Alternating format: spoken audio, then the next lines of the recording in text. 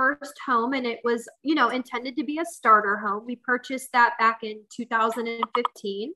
It was a 1,700 square foot home in a really beautiful community here in the Huntersville, North Carolina area. And we knew it was just going to be a 5 to 7 year plan to kind of get us started. Through our network of people that we knew who had built Schumacher homes continuously came up. And so we had 3 different people over the last 5 to 6 years who have built a home with Schumacher. So what we did was we went and we looked at their homes. They invited us in to kind of show us the quality of their homes. And I was instantly impressed with the overall quality, you know, the overall product. And from there, we went in and we made an appointment to go into Schumacher, and we met with Bud, who is, you know, one of the sales associates out of the Mooresville office, who is fantastic. And we went through and really built out what our dream home would be with him, just simply realizing that for the overall cost, after getting our initial quote to build, that was going to be the exact same amount as the cost that we were looking at buying a 30-year-old home that needed a bunch of improvements to it.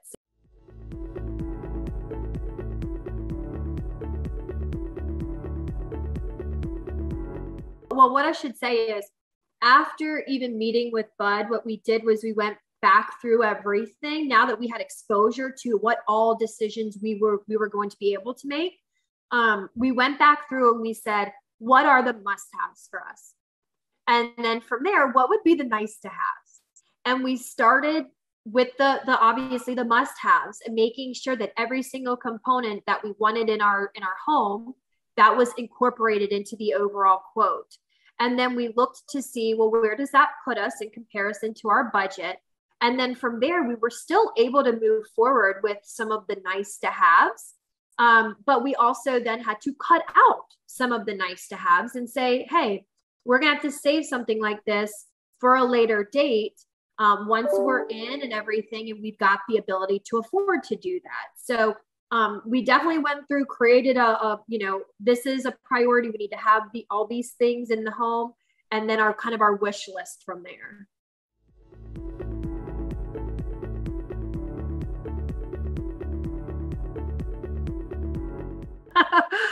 I think it was when we went in to choose all the design selection, like we went into the design selection. At that point, well, I guess we had already signed, obviously, before our design.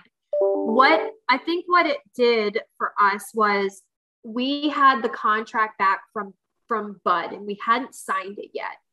And we had one home that came up on the market that at the time seemed to be the one that was closest to what we wanted. So we went and we you know, looked at that house, and we said, oh, wow, okay, this is a home that we're actually interested in putting an offer on. So we made, or we're intending to make an offer.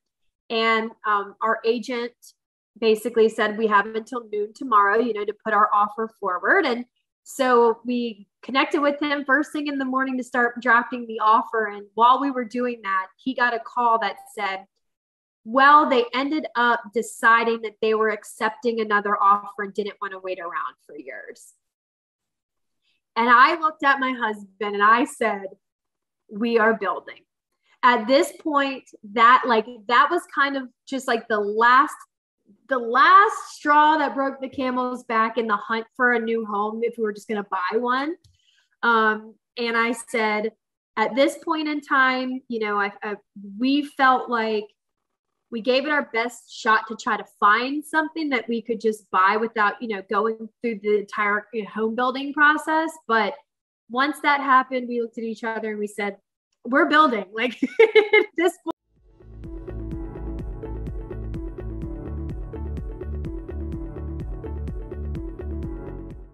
The selections, and I can tell you, Kat and the team there at the Mooresville location, they were probably so sick and tired of me because I went in 4 or 5 times. Like the first time I went in, we went in obviously to meet with Kat. And I think it's usually like a 3 hour meeting. My husband left at the 3 hour mark to go pick up our son from daycare. And I was there for 3 more hours with her. And a lot of it is because this was a brand new process for us. And like I told you, like we knew what we wanted for a lot of things. But even when we then went from meeting with Bud to then going through and choosing everything at the design center, there were still so many more things that I hadn't even then thought of that we would be responsible for making decisions on. So Kat was amazing, took her time, literally walked me through every single component, showed me, you know, if I said, that's not exactly what I'm looking for something a little bit more like this, you know, she would go through the rows and rows of different tile pieces until we found, truthfully, like the one that I was like, that is it, you know.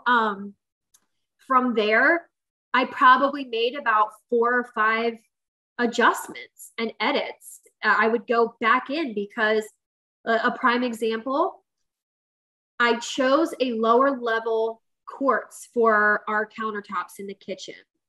And I chose it to try and get us a little bit, you know, closer to our budget. But the real one that I wanted was, I think, like a level 4. And, you know, when I started going through everything, I was like, okay, I'm going to choose the level 2 stuff, you know, max level 3 for certain things. Well, then after, you know, a couple of weeks, and I sat on it and I said, what are you doing? You want that particular, you know, that particular product. Just go and just get it. You know, it may be another $1,000 at the end of the day, but if you look at a 30-year mortgage, it's pennies, you know? So I ended up going back a couple of times and saying, you know what, Kat, I'm going to do the level 4 for this. That's what I really, really want. And at this point, let's just change this out and go with that.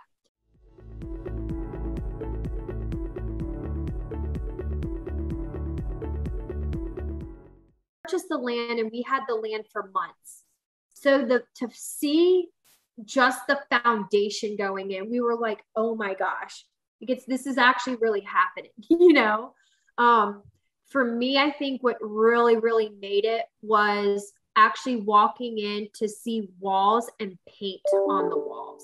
When I saw that, I think that was the moment where I was blown away with how beautiful the home was, as it was still empty, but paint on the walls and the flooring was down. And that's where it like all came to life for me, because it, you know, when you're sitting there and you're seeing, you know, the studs, and you kind of can sense, all right, this is this room, you know, this is this room. Once you see the walls there now, and then you see the paint, it's just like, this is exactly what I wanted, you know? So that was an awesome moment as well.